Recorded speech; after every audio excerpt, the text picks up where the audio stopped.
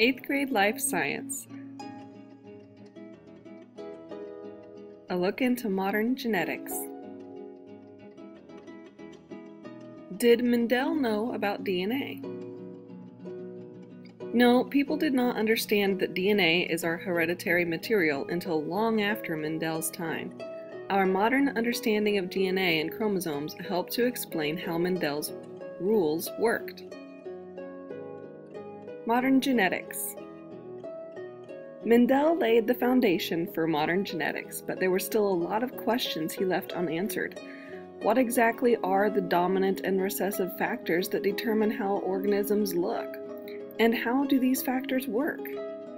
Since Mendel's time, scientists have discovered the answers to these questions. Genetic material is made out of DNA. It is the DNA that makes up our hereditary factors that Mendel identified. By applying our modern knowledge of DNA and chromosomes, we can explain Mendel's findings and build on them. In this concept, we'll explore the connections between Mendel's work and modern genetics. Traits, genes, and alleles.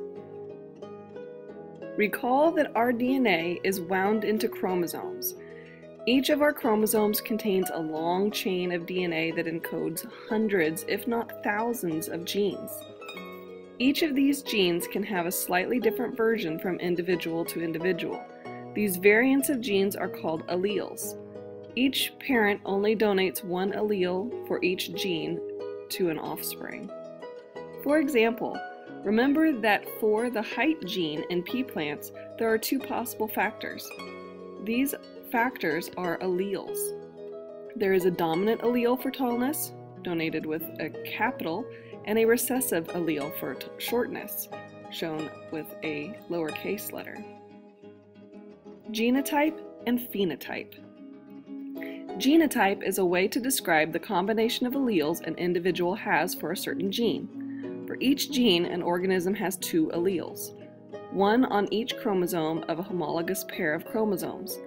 Think of it as one allele from mom and one allele from dad.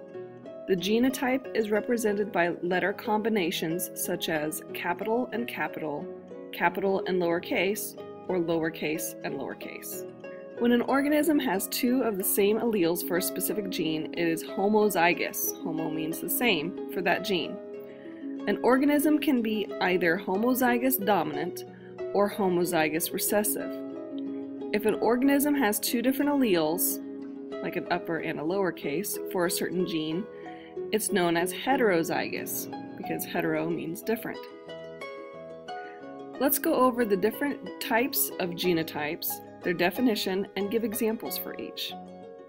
So the word homozygous, that means that you've got two of the same allele, either both capitals or both lowercase, like capital T or lowercase t. Heterozygous means you have one dominant allele and one recessive allele, so one capital, one lowercase. Homozygous dominant means you have two dominant alleles, so like you have capital T. Homozygous recessive means you have two recessive alleles, such as lowercase t. Phenotypes. Phenotype is a way to describe the traits that you can see, the physical appearance of the trait. The genotype is like a recipe for a cake, while the phenotype is like the cake made from the recipe. The genotype expresses the phenotype. For example, phenotypes of Mendel's pea plants were either tall or short, or they were purple-flowered or white-flowered. Can organisms with different genotypes have the same phenotypes? Well, let's look. What is the phenotype of a pea plant that is homozygous dominant for the tall trait? Well, it's going to be tall. What is the phenotype for a pea plant that is heterozygous? Well, it's also going to be tall. So then the answer is yes. Two different genotypes can result in the same phenotype. Remember, the recessive phenotype will be expressed only when the dominant allele is absent, or when an individual is homozygous recessive. Different genotypes will lead to different phenotypes of an organism. Alright, let's summarize what we've learned so far. Mendel's hereditary factors are variants of genes called alleles.